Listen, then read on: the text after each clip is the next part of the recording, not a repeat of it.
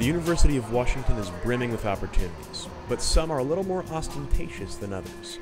Beneath Guggenheim Hall, the University of Washington houses a Lamborghini Lab.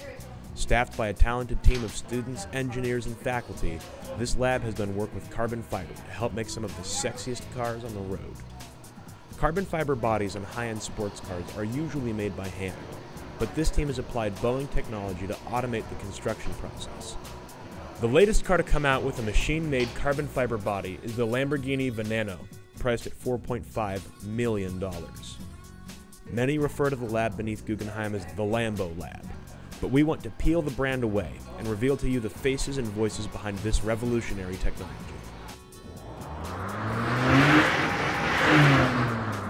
Well, working with Lamborghini is very exciting, extremely fast-paced, extremely applied. So one of the most interesting things is to be able to see the fruits of our work onto a product right away.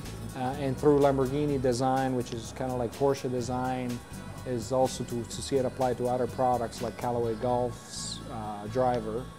Working with out of the University of Washington has been more challenging than we expected.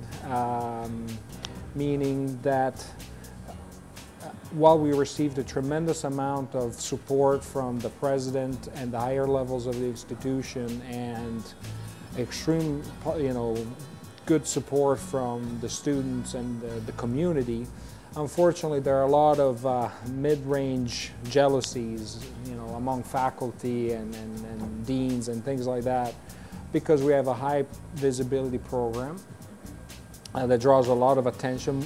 Lots of it is positive, some unfortunately it's negative. And also because of what we do is so applied that it tends to fit difficultly within the traditional schemes of senior faculty, meaning we work extensively on products, both airplanes and cars, and our work is funded by the industry. So it has to be relevant to the industry within a couple of years. It can't be something that is going to be relevant 20 years from now. So it's not what we call very basic research or fundamental research, but it tends to be applied research. And because of that, it's considered not to be as high quality in an academic institution. But that has posed significant challenges being here.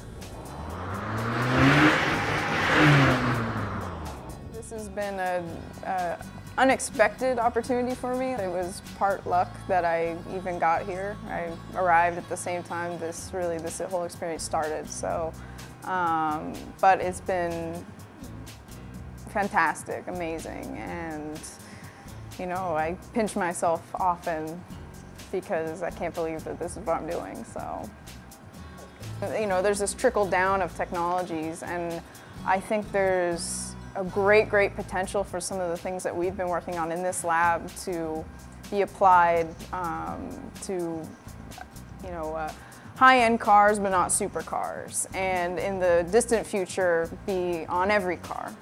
So I think there is that potential, and I'd love to see that potential grow, and it'd be really exciting to be a part of it, because to see, you don't get to see a Lamborghini driving around on the street every day, but when I do, I can think, oh, that's the door sill, I worked on that, that's cool. But to be able to see that on every Audi or Volkswagen, that would be really special.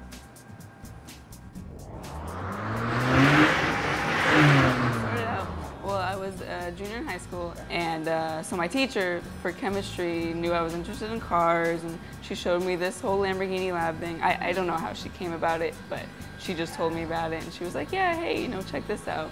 And originally I didn't want to go to college and stay at all.